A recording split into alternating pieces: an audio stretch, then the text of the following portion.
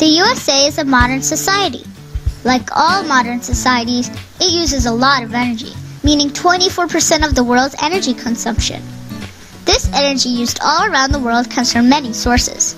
Much of it comes from burning fossil fuels such as oil and coal. Other energy comes from the power of flowing water, the light of the sun, the wind, or the earth's heat, which are called renewable energy sources.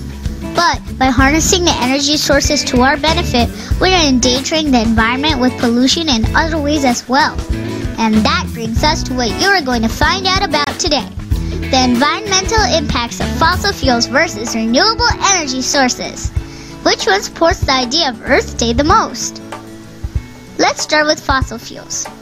Fossil fuels are fossilized plants and animals that got pressed by the growing layers of sediment and rock and turned into fuels like coal and oil. Doesn't sound harmful, right? Wait and see. The first way that fossil fuels make an impact on the environment is that they create pollutants. When the fossil fuels are burned, the carbon dioxide stored inside, now pollutants, are released into the air. This in turn leads to the growth of the ozone layer, a shell of greenhouse gases that covers the Earth. The ozone layer traps heat from the sun, so Earth doesn't become a frozen land where nothing can live. But if the ozone layer gets too thick, it will trap too much heat, causing droughts and record heat waves. And with the poles melting, there can be serious floods too. Another way fossil fuels are a big issue to the environment is that when being transported by either pipeline, train, or ship, oil can leak out to create a disastrous oil spill. The oil spreads out, making it hard to stop it. And if it's in water, the oil can spread even faster and farther.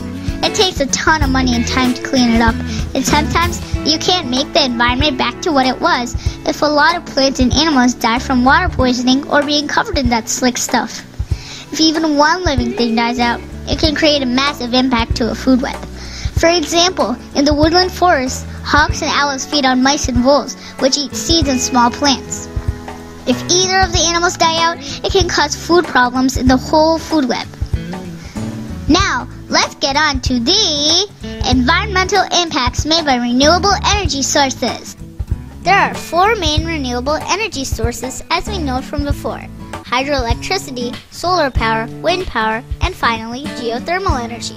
Out of those, 2 of them make the most impact on the environment. These may not seem as they cause much harm, but you may be surprised.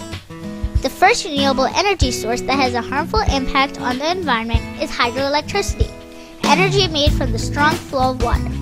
Hydroelectric energy is made in dams. These dams, other than making energy from the water's strong flow, prevents rivers from flooding.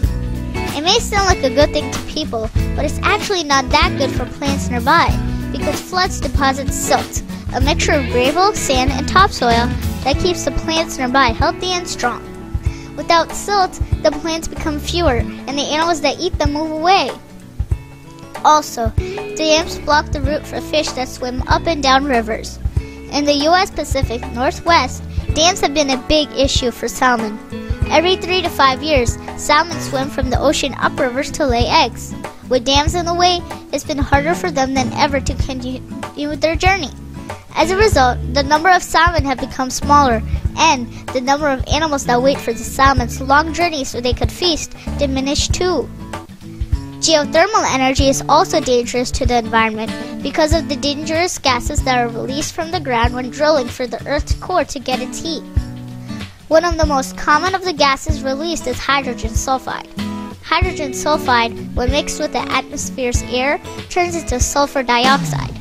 Sulfur dioxide then can turn into small acidic particles that can be absorbed by the bloodstream and cause lung and heart disease.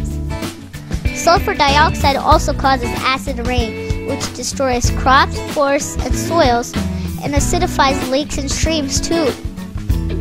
So, now that you know how fossil fuels and renewable energy sources can be both harmful to our environment, I present to you the big question: which do you think is better, fossil fuels or renewable energy sources?